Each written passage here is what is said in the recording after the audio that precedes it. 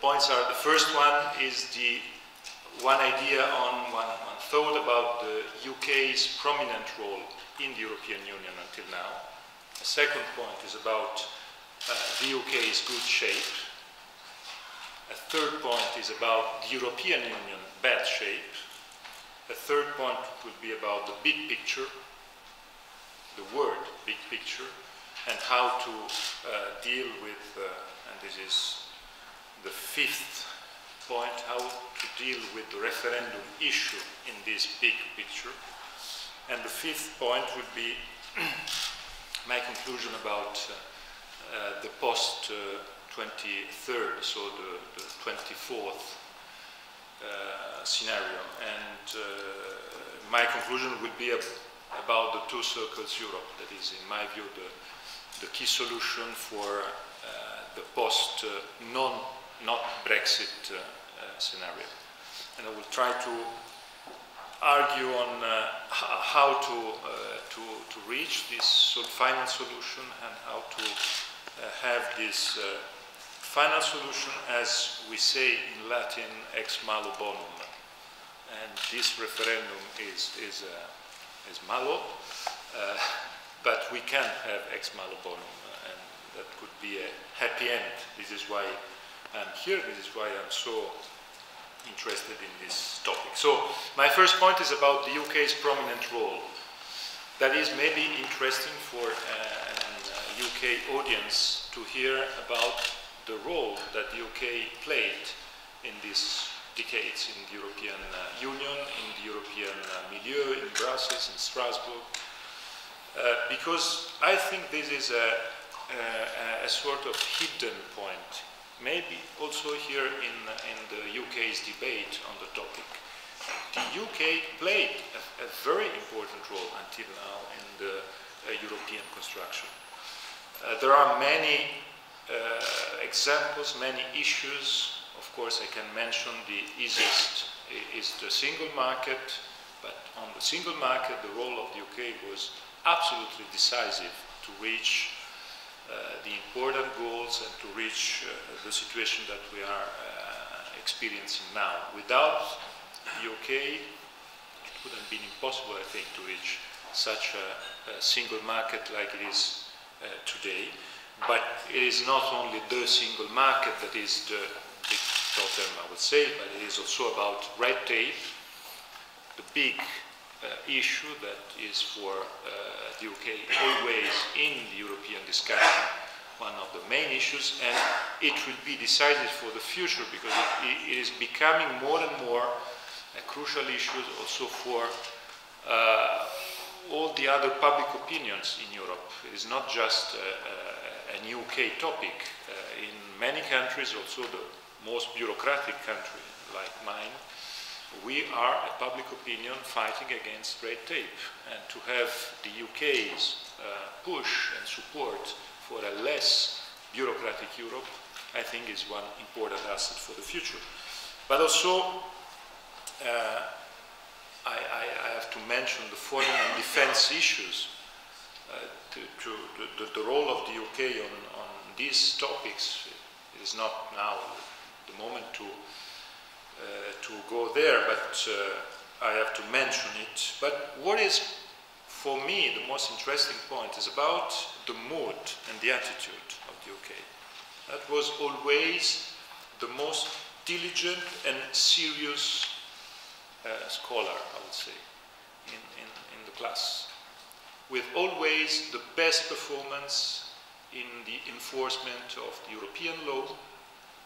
And I come from a country not in the first 2 or 3 positions, that kind of, with always a very serious attitude, being there and being very, very diligent and courageous. With leadership for many years in many fields. And I think it is important for the UK public opinion, before taking such an important decision, to know and to be completely aware of this point. That is a little bit hidden, in my view, in the debate.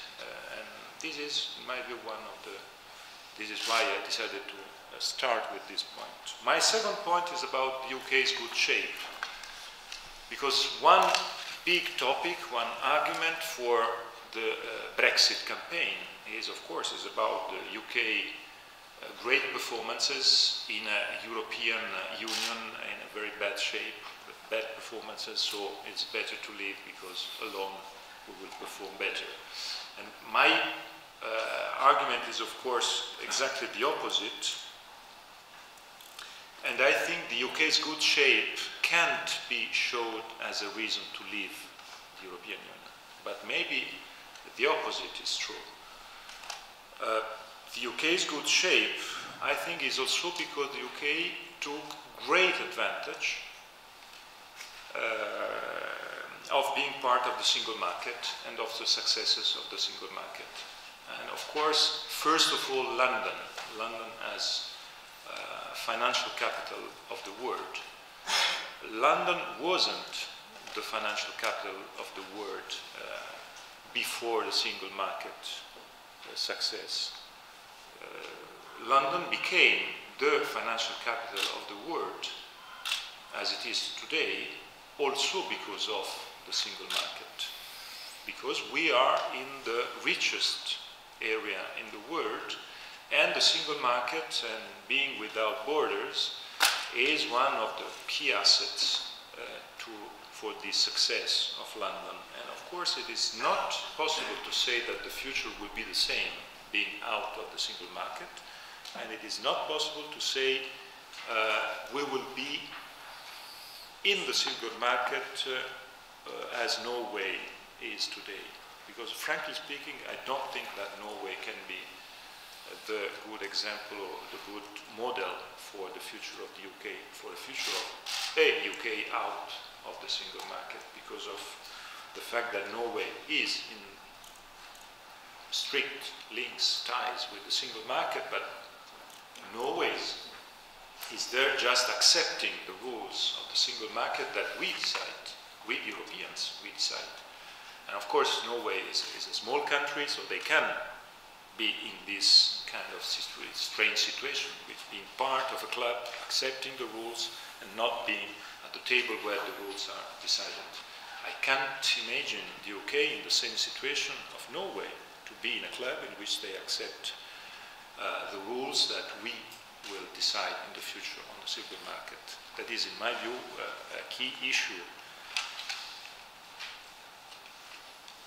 The third point is about the European Union bad shape.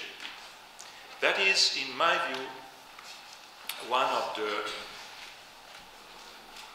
key issues in this discussion, because the main point is about the fact that today we are living in a period in which the European Union is in crisis, two crises in a row.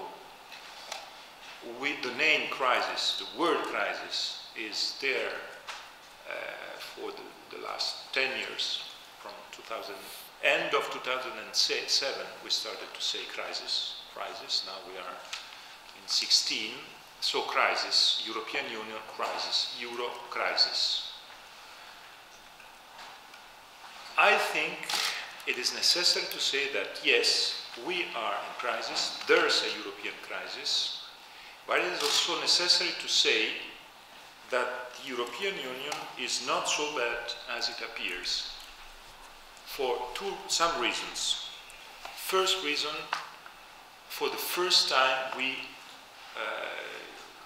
are facing two enormous crises in a row, with a sequence, and it is, I think, also impossible to say that the first crisis, the Euro crisis, is over, but we are with two enormous crises in a row. Second point on crisis, both crises are affecting citizens' uncertainties, citizens' personal concerns, personal life of the citizen concerned, security, unemployment, and so on and so forth. So these crises are the crises of the normal life of a European citizen. Third, both crises, the euro and the refugee crisis, with the European Union unprepared on these two issues and without any toolbox for these two specific issues. Now the toolbox on the euro is there. I don't know if it is enough, but it is there because ESM, banking union, half banking union, quantitative easing, and so on and so forth. So the toolbox is there. The toolbox for the second crisis, for the refugee crisis, isn't there. And I can't imagine that the deal with Turkey can be considered as a toolbox. It's just a small step in a big discussion we are entering in to find a final or a general solution to such a big deal. But the key point, in my view, linking these two crises is the fact that both these crises were the worst in their field. Ever after the Second World War, the financial crisis and the next, the steps, the real economy, the social crisis, the political crisis, the deepest after the World War, and also for the refugee crisis is the worst crisis, the deepest one, deeper than, rather than the one we had after and around the Berlin Wall fall in the 90s, the very beginning of the 90s. Today we are facing an enormous crisis with dimension absolutely unexpected, and I think it is important to say that the referendum is taking place in this particular situation. That is important to put in a context, in a framework that is a very specific and very particular one. Because yes, the European Union is in bad shape, but the EU is in bad shape because of these characteristics that are absolutely peculiar, and we can't avoid to think about it. My fourth point is about the big picture. When a referendum like this one takes place, I think, of course it is easy to say, it is very difficult to apply. It is important to think about the long term, because it's a referendum that will influence the next 50 years maybe of the UK and the European Union discussion. It is impossible to think that after a negative result, after Brexit, we can have a change in the next 10, 20 years. It is absolutely unthinkable. And we can't imagine also that contingent historical circumstances can be decisive for a choice that will influence our life for decades. I think the Italian choice to be member of the European community at the beginning, at the very beginning. As you know, Italy wasn't in the immediate first ranking. Italy was really the sixth.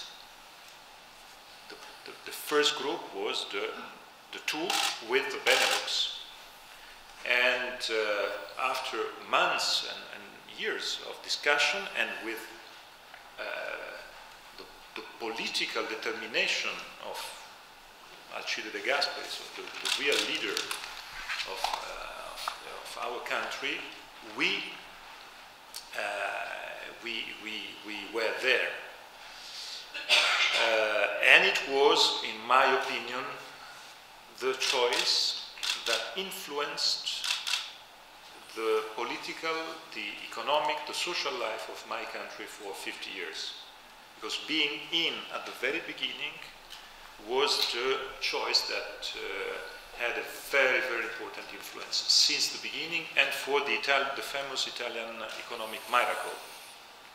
50s, 60s, it was an economic miracle due to this choice. So I think it is important to know that this choice is not for the next elections, it's not for the next 2 years. It is a choice for the next decades. And I think on this point, it is important maybe to try to think what would be the future, what would be the balance, what would be the framework, what will be the world in the next 20 or 30 years. Because being in or being out, what will be the word? Which will be the word framework in the next years? And it is very easy. My point is very easy. My point is that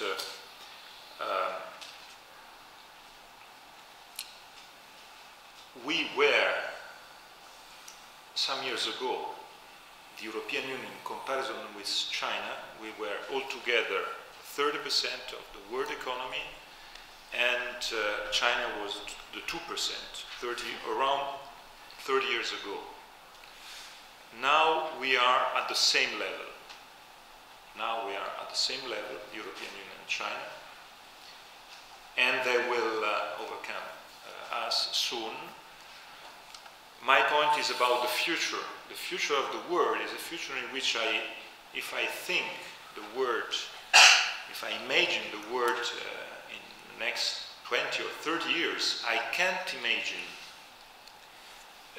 the table where the decisions have to be taken with 4, 3, 5, 6 chairs for European actors. I can imagine that there will be the possibility to have one chair for this part of the world, but maybe one, not 4 like it is today, or 6 out of 9 if I look at this crazy situation of the G7 now, when the greatest leader in the world they meet, and we have 6 European people out of 9 because of the 4 plus the President of the European Commission plus the President of the European Council, and then the Japanese, the American, and the Canadian. It is clear that the role of Europe, of the European countries in the future, can't be the same that we had in the past. And that is crucial for the UK too, I would say. That is crucial for Germany, that is crucial for France, for Italy, for all the European countries, but for the UK too. I think the future is a future in which the European countries divided will be less influential in the world. That is the key point. United, we will be able to be influential, and we will be among the rule setters. If not, we will be among the rule takers. I repeat, I'm not talking about now, today, or 17 or 18, but I'm sure that in 2030 or 40, this point will be a crucial point.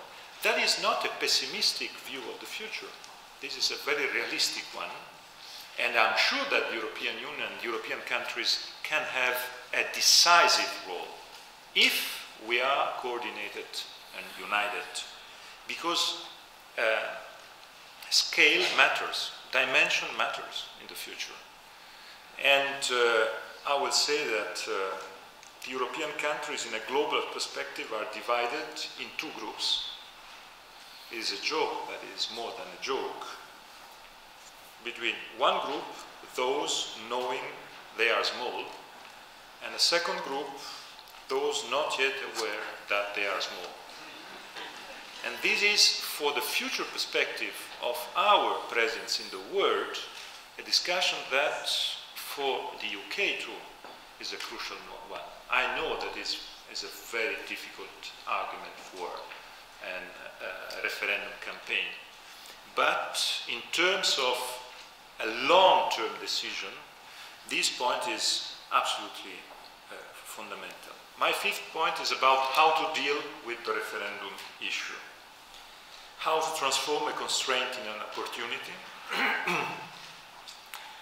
And also which can be the continental European contribution to avoid Brexit. I know that is a very difficult and sensitive issue because we have to be really cautious on that, because we, the Southern Europeans, with some wrong words, we can be very negative. We can have a very negative influence in the truly internal debate in the referendum. So I think we can have a very negative influence. We want to avoid Brexit, but we have to be very cautious. And what I mean, I say that we are in a period in which the discussion about democracy, about participation, about the role of the elite, establishment, people, what is happening in the US primary elections is, I think, very interesting.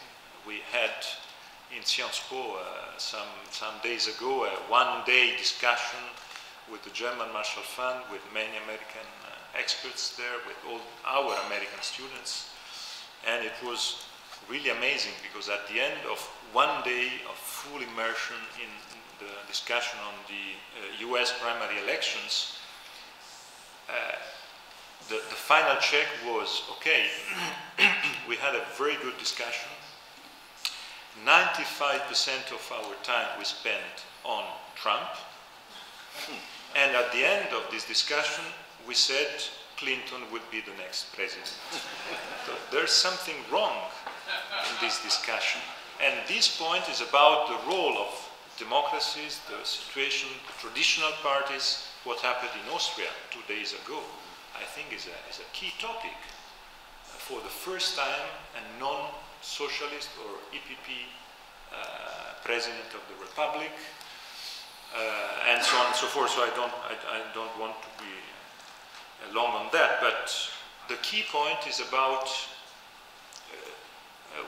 it is necessary to focus the good contribution, the positive contribution from abroad. And I think the only positive contribution that we, as non-voters in the referendum, and against Brexit, we can have is to take seriously the referendum process.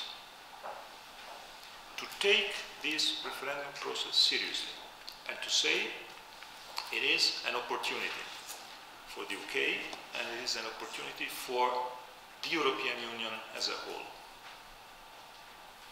And that brings me to my sixth and final point, that is how to move towards the two circles Europe, that is the outcome of taking seriously this referendum, is to say, in my view, as pro-European as I am, after the birth of the European Union, the second big step was 85, the single market birth. The third step was the Euro Maastricht. The fourth one was the unification, and I think we are, in this year, 16, the referendum can be the fifth big step in the European Union history. And the step can be the fact that we put in a corner, definitely, this idea, this ambiguity that from the beginning we had, to be all running towards the same destination. That is not true. We are not doing the same path towards the same destination. This formula of the ever closer union is, in my view, a very ambiguous formula, because it's not what we share. When I say what we share, I say the countries of the Euro and the UK. Because it is clear that the UK's idea of being in the European Union, if Brexit is not the option, is to share policies with the rest of the European countries, but without the ever closer union as a destination, as the final destination. So I think the only possible outcome is to move towards a new step in the European life, that is the formalization of the definition, the clear definition of a two-circle Europe.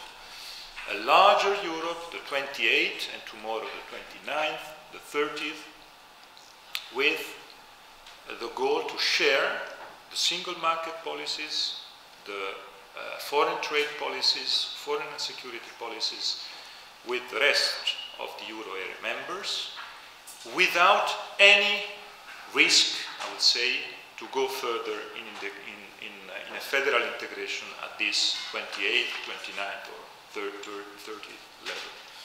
And clearly allowing the core Europe, so the Euro area members, to go deeper and to have further integration at that level with the completion of the economic and monetary union at that level, and having so the possibility, in my view, to save the euro. That is, in my view, a big risk for the future without the big E of the EMU, and not only the big M, not only the big monetary union, but also a big E, the big economic union, because the euro without an economic union it is a big risk. And in my view, this is the only win-win solution that is possible. Of course, to go in that direction is needed to avoid the big risk of this sleeping year that we are risking because of the German and the French elections. So a year in which we are supposed to be obliged to wait until September 17. It's impossible, in my view, to wait until September 17. It is not possible with the running of events in this very period to wait for 1 year the German and the French elections before doing something in that direction. And I think it is necessary after the 24th of June, but announcing it clearly before and saying to the British public opinion that we want to take seriously this referendum, and we take seriously this referendum, and this step will be the 5th step in the European life. So for the UK, it will be another way to stay in Europe, and for the rest of the European countries, it will be the way to be successful in a time in which we need to change and not to continue business as usual. My conclusion is that we can't continue business as usual. This is why I fear a sleepy year in the next 14, 16 months, because we are missing great opportunities, but also because we are missing the support, the popular support, and we can't have the European integration against the European people. And today the European people is against, because of all these uncertainties and because of all these crises. This is why we need, in my view, to go further and to take seriously this referendum, because it is, in my view, the only win-win solution. You say in English, when in trouble, go big. This is exactly what I think. Thank you.